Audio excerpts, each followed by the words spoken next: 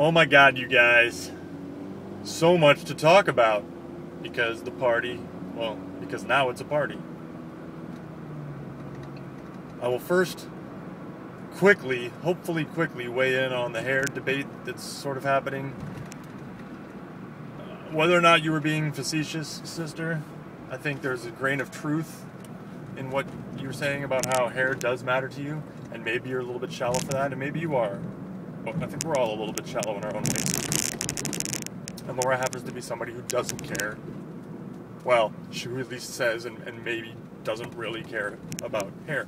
I happen to know that her gentleman friend is becoming follically challenged, and so, you know, I assume she just wants to support him and say she loves him just as he is and all that bullshit, which is probably true, so that's fine. I also have met some girls who think that bald is sexy, and you don't know how right they are, because if you lose the hair on your head, it's because you have a certain type of, or maybe elevated levels of a certain type of testosterone.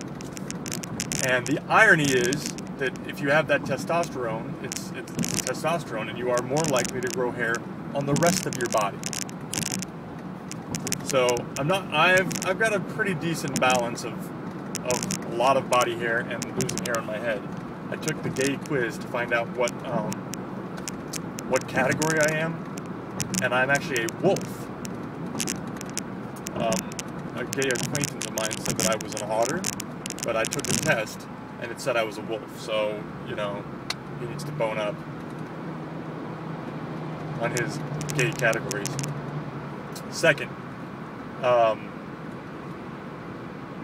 Taco Cat, who I will only refer to as Taco Cat until you tell us where the name Taco Cat came from. You did mention it's a palindrome, not on any of your videos here, but... And I do love palindromes. Everybody go check out the Weird Al Yankovic song, Bob. It's from like 3 albums ago. The entire song is palindrome phrases in the style of Bob Dylan. So, it's genius. Old Al Yankovic, genius. So the thing I wanted to talk about is Taco Cat mentioned that he was going to get wings and beer with his lady friend's brother.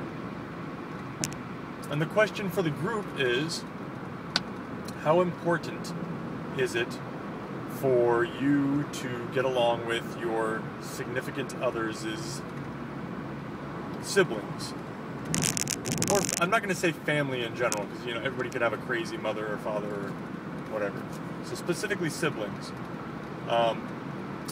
I feel like I'm pretty good friends now with, well, not that I ever see him or talk to him, or not that I frequently see him or talk to him, but my lady friend's brother and I get along pretty well. My lady friend likes the sister. That makes things a lot easier. Whereas, Kaka, I'm in the tunnel. Your man friends, there's been a few that I don't think I even ever had a conversation with. And the one that you were with for the longest period of time, cohabitating,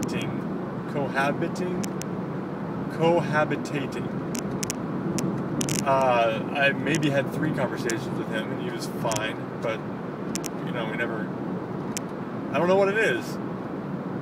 But the most recent one, to put in a plug, not to get you off on a rant about how that went, I thought he was okay. I thought that I could actually have a real conversation with him at some point in the future. So, how important is that to everyone? I happen to know that Laura and her gentleman friend get along with each other's siblings. So that's nice. Seems like Aaron does. Erica, I believe you've gotten along with the family of your significant others. Anyway, running along here. So, get your motor running. Head out on the highway. I am on the highway. I am not looking for adventure or whatever comes my way. I just want to get the fuck to work, and then the fuck to the airport, and then the fuck to 3 of you. No, 2 of you. I forgot how many left there were.